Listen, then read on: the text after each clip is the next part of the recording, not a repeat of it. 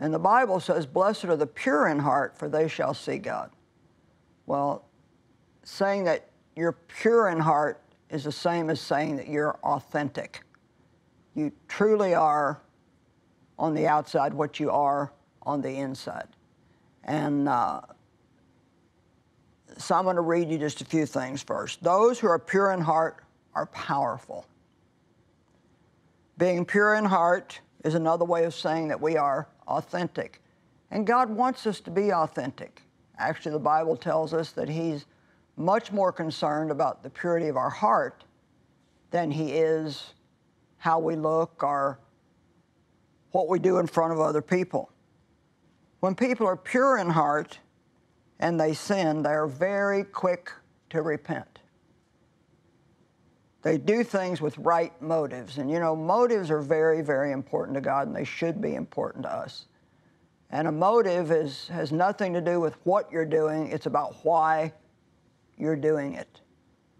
I think so many people do things with impure motives, and I don't even know how often we stop to think what our motives are. Why am I doing this? We just get all caught up in what we're doing. They do what they do because they sincerely believe God wants them to do it. Their desire is to please God and to help people.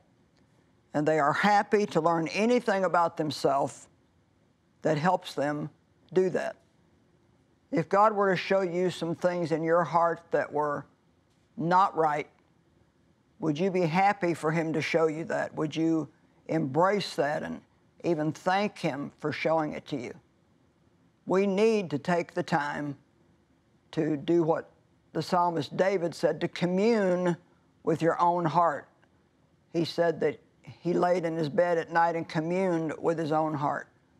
I think sometimes we need to stop and think, what's in my heart?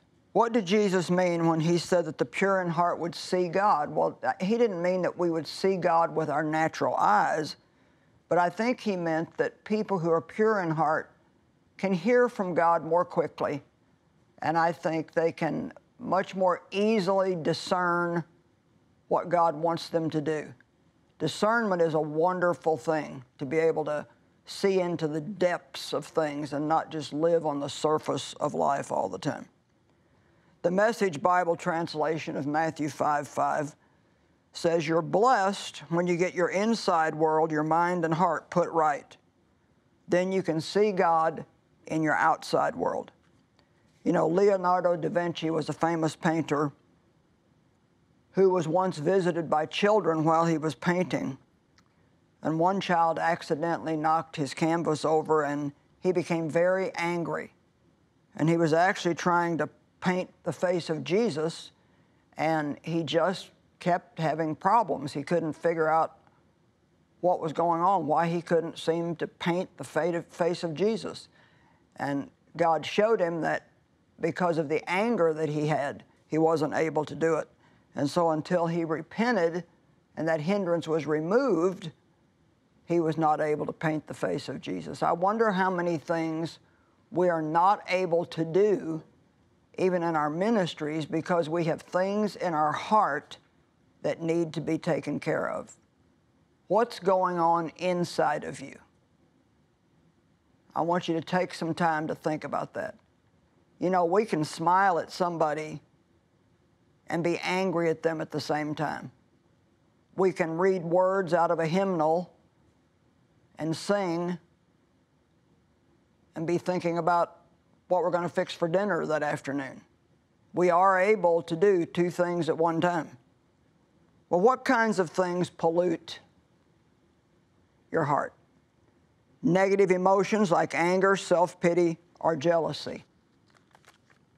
Unforgiveness, bitterness, resentment. And I can tell you there are so many angry people in the world today, and so many even Christians who are harboring unforgiveness in their heart.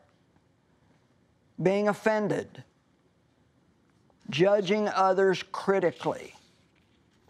How often do you find yourself talking about other people in an unkind way? That's something that we need to really pray that the Holy Spirit would point out to us when we do it.